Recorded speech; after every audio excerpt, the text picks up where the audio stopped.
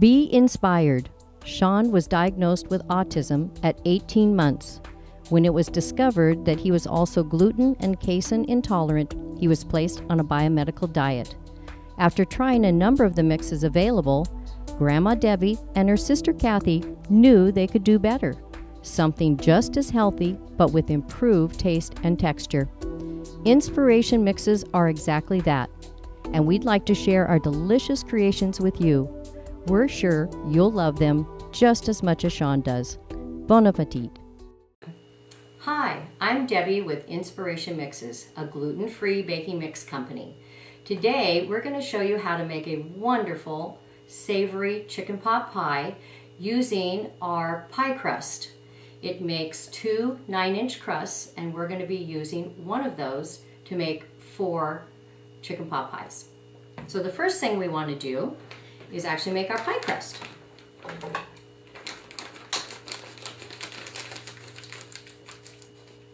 Pour the bag of mix into a bowl, and you want to cut in your shortening. Sometimes I use half shortening, sometimes I use the other half with butter. You can also use half shortening and half cream cheese. That just makes it nice and soft and just a little different flavor. So I put the 2/3 cup of shortening into the pie crust mix, and then I like to use a pastry blender. You can use a fork, but we want to make those pea-sized pieces that when it cooks, it pops and makes that nice flaky crust. So I'm just simply using this pastry blender to blend it all in. Take a spoon, take a knife, make sure to get that shortening out of there. The trick to really flaky good pie crust is how that shortening or butter, cream cheese pops when it's being cooked in the oven.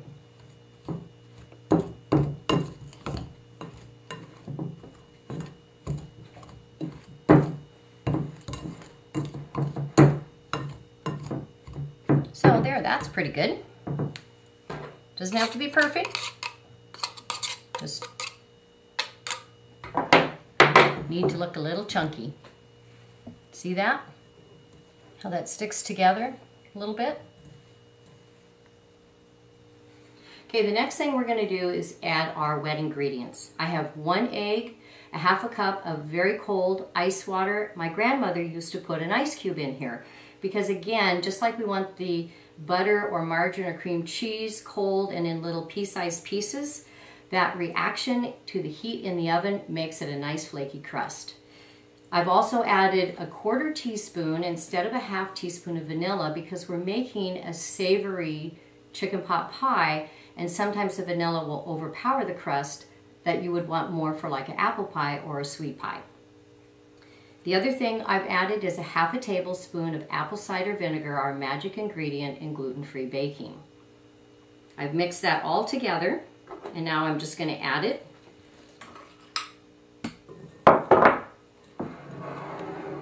And stir it until it's moistened. Now, if you're vegan, of course you wouldn't add the egg, but you need to add 2 tablespoons of applesauce and a teaspoon of baking soda. That will give you your flakiness. It will be a little bit heavier crust, but it will still be nice and wonderful and flaky.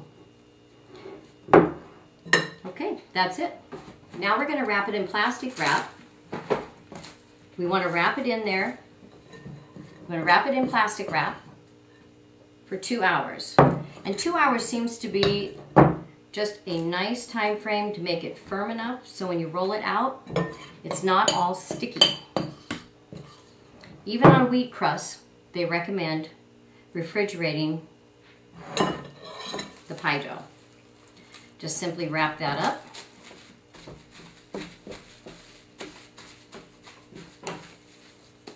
Refrigerate it, and we'll be back in 2 hours to make that delicious savory chicken pot pie.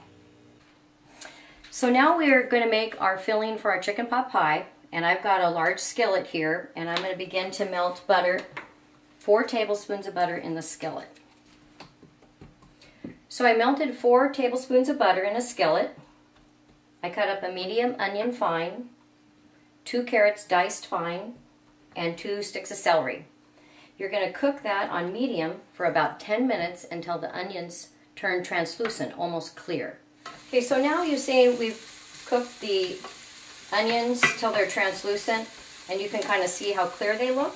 Let me pull one of those up for you so you can see it in the butter. And the next thing that we're going to do is we're going to add 2 tablespoons of cornstarch. If you have any issues with corn, you can transition to 2 tablespoons of arrowroot starch. It won't make it quite as thick, so you might need to experiment with it a little bit, but the cornstarch will. You'll need 2 cups of chicken stock. I make my own when I cook the chicken. I really like, I like the dark meat, so I cooked 4 thighs, but you'll need 1 pound of chicken. We just mix that 2 tablespoons of cornstarch into the 2 cups of chicken stock. Now I'm going to pour it in here to the skillet, and then we're going to cook it for about 5 minutes until it thickens. That's going to make that nice creamy texture.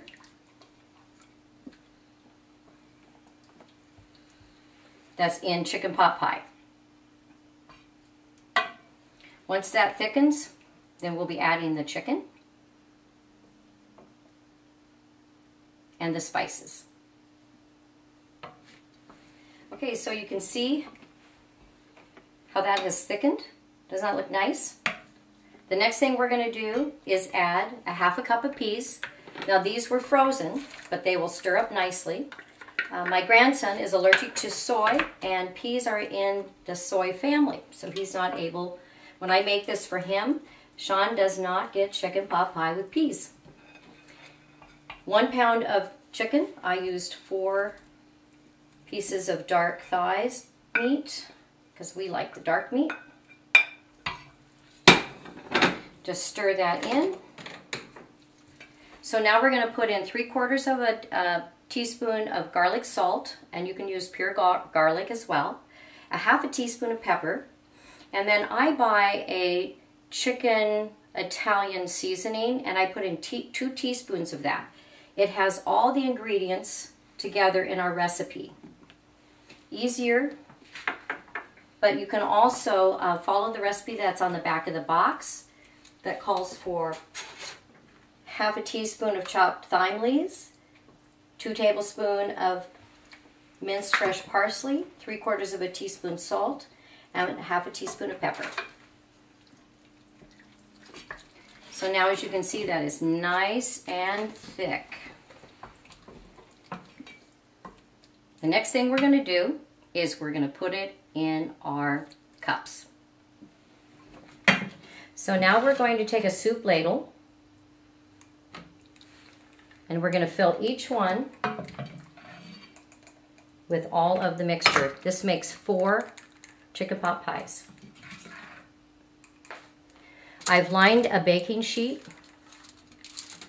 with a piece of aluminum foil because sometimes it'll bubble just a little bit, kind of like you're making a pie, and it'll spill over. This saves me some cleaning time. I've preheated the oven to 425. Okay, now we're going to make our pie crust that goes on top of our chicken pot pie. I do want to mention that some people use ramekins, and I use custard dishes. They're bakeable and they're just as good. So now we're going to go back to my wonderful pie crust. We're going to put down tapioca flour. Remember that magic? We love tapioca flour. The pie crust makes 2 9-inch crusts. We'll only need 1 of those, so you can store the other one. You can either keep it in the refrigerator for a week, or you can put it in the freezer. So what I do, because we're doing 4, is I actually cut this. I cut the dough in half, and then I cut it in half again. And just taking it, kind of squishing it a little bit, rolling it in our tapioca flour. And I'm going to roll this about an inch bigger than my custard cup. And see how nice that rolls out? It's just so wonderful. This pie crust is just so great and easy to handle. Now I'm just going to simply pick this up. And I'm going to put it on top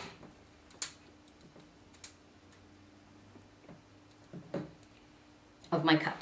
I'm going to do the same thing to the other three, and we'll be right back. So now I have laid a pie crust over the top of each of the custard cups, and now you fold it down like so. Don't worry about it being too pretty. You just want to get that nice crust underneath there.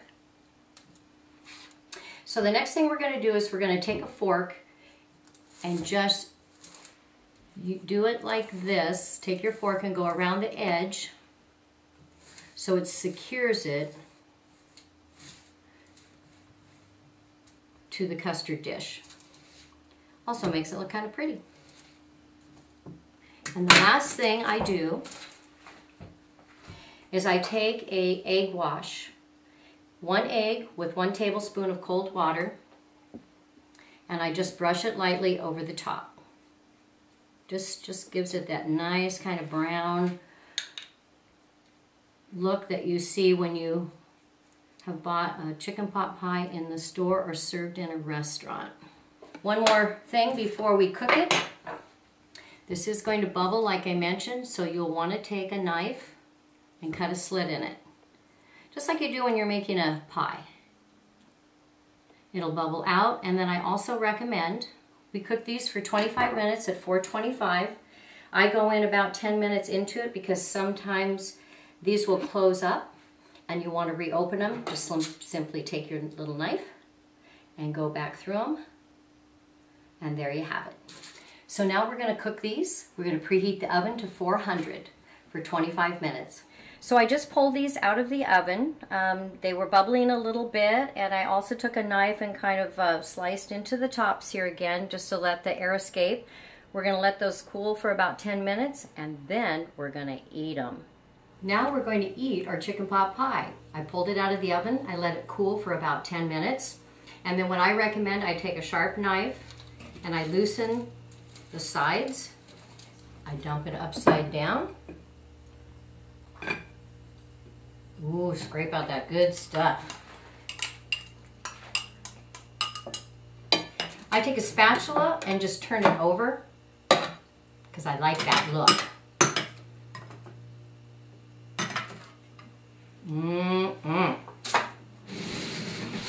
So now I've turned it over. I'm just going to cut it up. Let that steam come out. And look at that. Gluten-free chicken pot pie. Find us on www.inspirationmixes.com.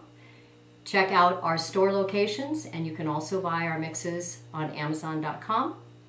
From our home to your kitchen, bon appetit.